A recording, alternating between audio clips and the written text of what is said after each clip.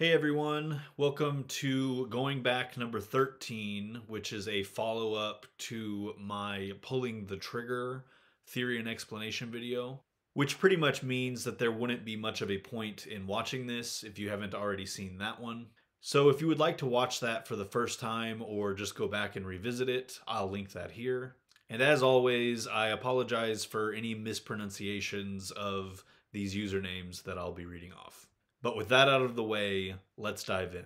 Like with Shannon, Sayid can't bear accepting that what happened to Nadia was a senseless accident, because to do so would be to accept there's nothing he can do to make it right. So Sayid takes the path of revenge that Ben offers him, almost certainly knowing on some level that it's a lie. So this first comment that I wanted to get into is from user Chocas. And it is essentially his own interpretation of why Nadia was killed. I think that Ishmael Bakir did kill Nadia, but that it was for personal reasons. I think it was an interesting casting choice to go with a Middle Eastern actor with an Arabic name, Ishmael being a very important figure in Islam too, being an ancestor to Muhammad. Nadia was marked as a traitor to her country and questioned about the bombing of the Iraqi city of Najif, one of the holiest cities in Islam. For all we know, Bakir could have had relatives there that are dead because of her. I like this one the best.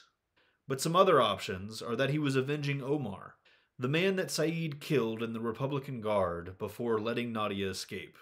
Or it could be that Ishmael and Nadia both worked at Widmore Industries in London in the 90s, since she was outside that building and came to a disagreement with someone.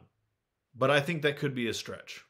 So yeah, I wanted to share that just in case any of those alternative theories appealed to anybody else. There's certainly more than enough that we don't know regarding Ishmael Bakir and regarding whoever hit Nadia, that we as individual audience members can kind of come up with our own satisfying backstory there. And in Shokas's case, there's nothing that he puts forth that I would say, no, that can't be the case. Or that I would point to and say, hey, that's wrong. Now that said, I feel like this is a good opportunity for me to perhaps clarify what my perspective on Bakir and that whole situation is, as well as further explain why it is that I personally prefer the idea that Nadia's death was just an accident. But let me start with Bakir. I do believe that he was working for Widmore, and I do believe the job he was performing was keeping tabs on Sayid while he was in Iraq. I do not necessarily think that he was keeping tabs on Sayid in Los Angeles. If Widmore was having Sayid followed or, keeping an eye on him in LA, which I would agree is likely, I don't necessarily think that it would be the same man. Like, I don't think he has one guy just following Sayid around the world. In my head, characters like Widmore and Ben have agents placed all around the world, embedded in everyday life. For example, Jill working at the butcher shop. And that's kind of how I see Ishmael. I do think that he is employed by Widmore, but I think he is stationed in Iraq or in the Middle East region. And so when Sayid arrives for the funeral, it's Ishmael that is tasked with keeping an eye on him. Now, I do think there are a couple of things that heavily suggest Ishmael did in fact work for Widmore. The first being that when Ben says that he wants him to deliver a message to Charles Widmore, Ishmael does not appear confused and instead just asks what message. And the other is his reaction to the name Benjamin Linus. The way I perceive that is that he recognizes the name. My name is Benjamin Linus. And I need you to take a message to Mr. Widmore for me. And what message is that? Now, as for the idea that he or anyone else would have intentionally killed Nadia for reasons that have nothing to do with the story presented in Lost, I personally don't find that nearly as interesting. Now, on the surface, the idea that her death was just an accident may also seem uninteresting or kind of besides the point. the way I've just suggested her being killed for other reasons would be. But I would definitely argue otherwise.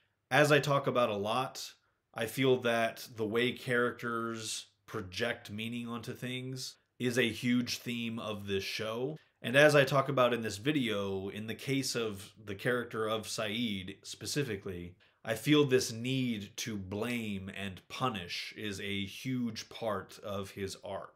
And for me, this idea that her death was an accident and that most rational people would conclude that it was an accident makes Sayid's decision to just accept Ben's unlikely explanation for things all the more poignant and tragic.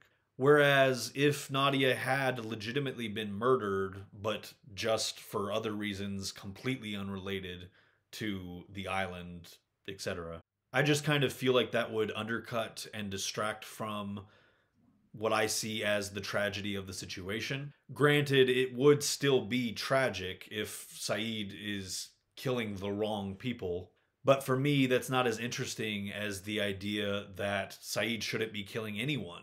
And that's what I think the idea that Nadia was killed by somebody else would distract from. Now, obviously, all of that's just my subjective feelings on the matter. And by all means, if Chokas or anyone else prefers a different interpretation that isn't contradicted by the facts, by all means. And I would agree that nothing Chokas puts forth in that comment is outright contradicted by facts. And this is ultimately why I think Sayid is so upset when Ben is finished using him. You're done. What do you mean I'm done? We're done. So that's it? I killed all those people for you. And now you're just walking away? This next comment comes from JulTom10630, who says, "Any thoughts about who Andropov was and what he was doing for Widmore? This is the man that Ben said was last on the list. Also, who do you think the Economist was? Could he have been Widmore? Sad we never got confirmation about that in the show. It would be great to hear your theory about these things."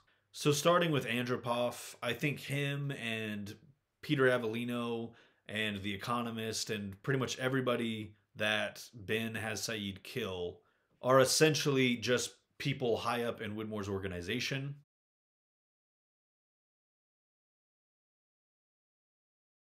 And were each integral parts of managing his business interests, which would likely include the shadier aspects of his resources.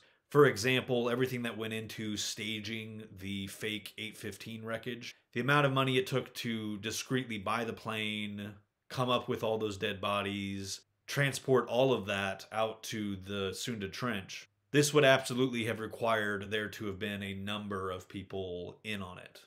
And I think these are the people that Ben is sending Sayid after.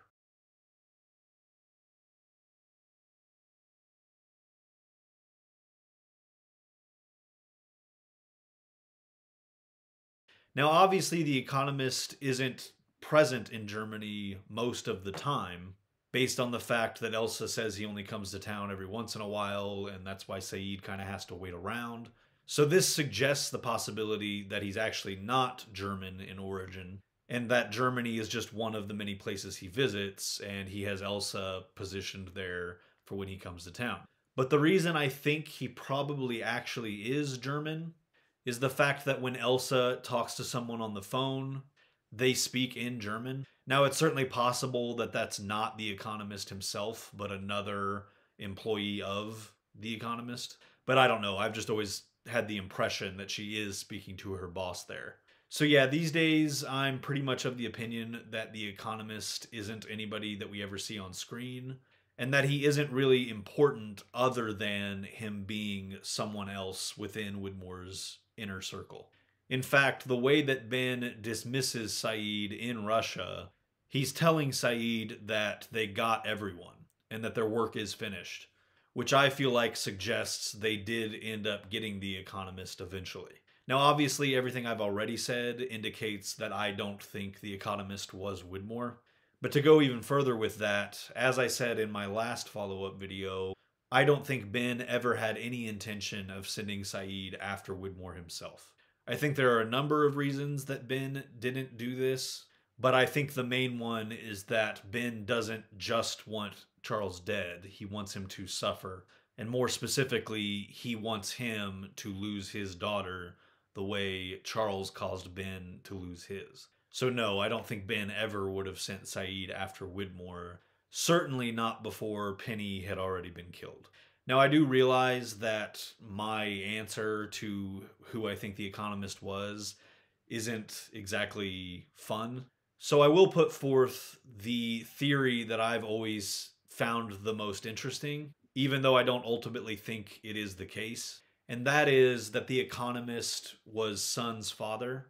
There are a handful of things that suggest that Charles Widmore and Sun's father, as well as their companies, were connected to some degree. And therefore, I've always found it very plausible that Sun's father would have ended up on Sayid's list at some point. And that, of course, would have been an interesting situation to see play out on screen. And honestly, even though I don't think he was the Economist, in my own headcanon, I do actually think that this happened. Something I always felt should have been explained in the show was how Sun came to blame Ben for what she believed was Jin's death. We, the audience, know that when Ben killed Kimi, he was knowingly setting off the bomb on the freighter, and therefore is largely responsible for killing everyone that died on the freighter. And obviously Sun believes Jin is one of those people, as did we for a certain amount of time. The problem is that the only person that knew that Ben is the one that caused this was Locke. And we know that Locke never communicated with Sun after this happened. So in my headcanon, at some point during the 2 years that Sayid was working with Ben, I think Ben confided what he did in Sayid. Likely in a conversation I can absolutely see the two of them having about their desire for revenge and the collateral damage that comes with that. And then once Ben sends Sayid after Sun's father, I think it makes sense that Sayid would be a bit conflicted about killing his friend's father. And I think he ended up communicating with Sun about what he was sent to do. And I think by the end of that interaction with Sun, Sayid felt obligated to share with her what he knew about Ben's role in Jin's supposed death. And as far as Sun's father goes, I think more than likely Sayid did not kill him, based on the fact that Widmore asks Sun in London about her father, and she responds that he's excellent. And while that could just be her dismissing and moving past that irrelevant question, the fact that Charles asked that at all tells us that, at least as far as the general public knows, her dad is still alive. So yeah, again, according to my headcanon, I think Sayid was sent after him, but I don't think that he killed him. And I think the reason Ben was okay with letting that one go is the fact that Sun had taken control of the company. And therefore, he had already been deposed of that position, and he was no longer an asset to Widmore. And so killing him probably wouldn't have served any real purpose. I know that was a bit of a tangent, but I figured since I didn't really have an interesting theory about The Economist, maybe you guys would find my thoughts on that a bit more interesting. He ignores the reality that there's zero evidence any of the others, let alone Henry specifically, had anything to do with Shannon's death. In fact, we know they really didn't. So this next comment comes from Brady And, who says, I'm gonna have to disagree with you about Shannon's death.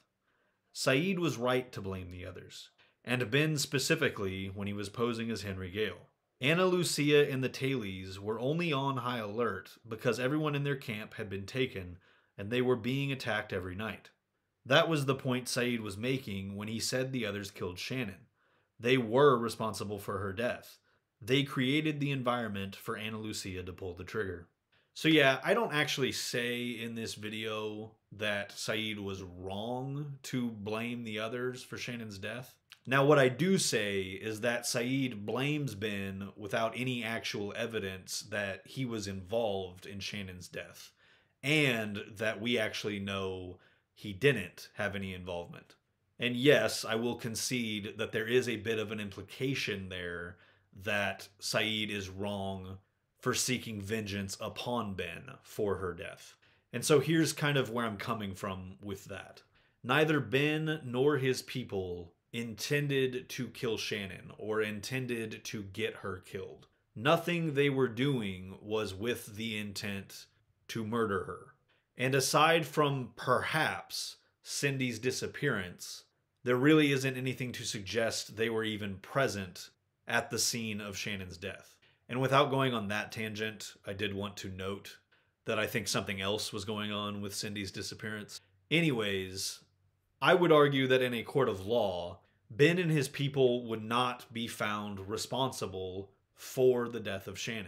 But when I say that, I'm not also saying that from a moral, ethical perspective, they don't share some blame. This is yet another subjective element to the story. Do the others and the way that they terrorized the tailies deserve some of the blame for Shannon's death? That's for each of us as individuals to consider. I think I would agree that they do. But this notion of blame is one of the many philosophical notions that the show confronts us with. Is it just the person that pulled the trigger that is to blame? Or does it extend to the people that made her so frightened that she ended up pulling that trigger? Should it then extend to the people that have made the others so defensive of the island? Namely, Widmore and his people.